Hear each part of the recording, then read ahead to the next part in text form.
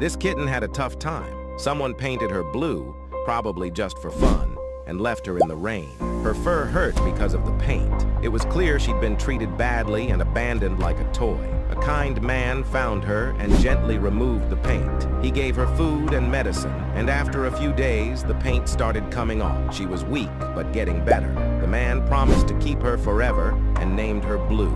When the paint was completely gone, her beautiful natural fur showed.